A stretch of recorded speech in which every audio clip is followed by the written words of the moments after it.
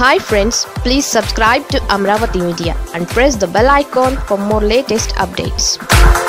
Lockdown ఎత్తేస్తే పరిస్థితి ఏంటి? Corona lockdown నిబంధనలు ఉల్లంఘించడానికి యువత ఊళ్ళూరుతున్నారు. అనవసరంగా బయటకు రావద్దురా బాబు అంటే బైక్లపై రాయమంటూ దూసుకెళ్తున్నారు. సాయంత్రానికల్లా ఊరు చివర గుమిగూడిపోతున్నారు.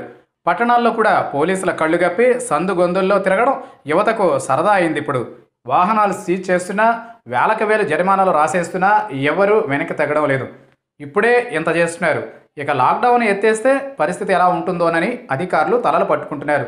అయితే లాక్డౌన్ ఎత్తివేస్తే ఇంతకంటే పెద్దగా ఏది జరగదని అంటున్నారు మానసిక శాస్త్రవేత్తలు.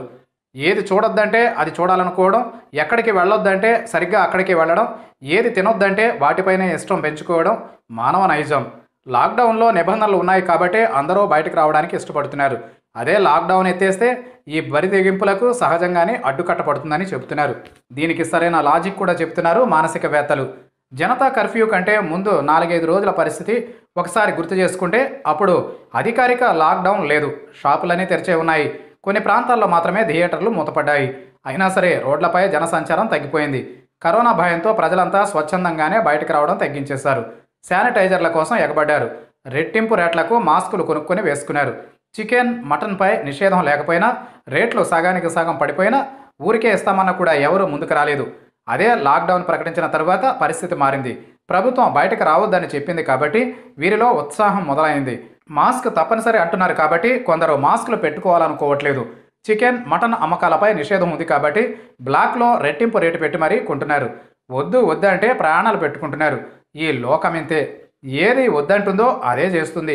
అంటే దీనికి అర్థం లాక్డౌన్ ఎత్తేసి నియమాలు సడలించినంత మాత్రాన జనం గుంపులుగా పోగవరు. ఏపీ, తెలంగాణ ప్రజల వ్యవహారం చూస్తేనే ఈ విషయం అర్థమవుతుంది. తెలంగాణలో లాక్డౌన్ను కఠినంగా మే 7 వరకు అమలు చేస్తున్నారు. ఏపీలో కేంద్రం ఇచ్చిన వెసులుబాట్లున్నాయి. కానీ 2 రాష్ట్రాల్లో ప్రజల ప్రవర్తన మాత్రం ఒకేలా ఉంది. ఏపీలో జనం మరీ ఎగబడి రోడ్లపైకి రావట్లేదు. తెలంగాణలో బయటకు రాకుండా ఉండట్లేదు. మానవ నైజం ఇది. రేపు లాక్డౌన్ ఎత్తేసినా పెద్దగా ప్రమాదం ఉండదని, పైగా లాక్డౌన్ టైంలో ప్రజల్లో అవగాహన మరింత పెరిగింది కాబట్టి ఉపద్రవం సంభవించే ఆస్కారం లేదంటున్నారు మానసిక నిపుణులు.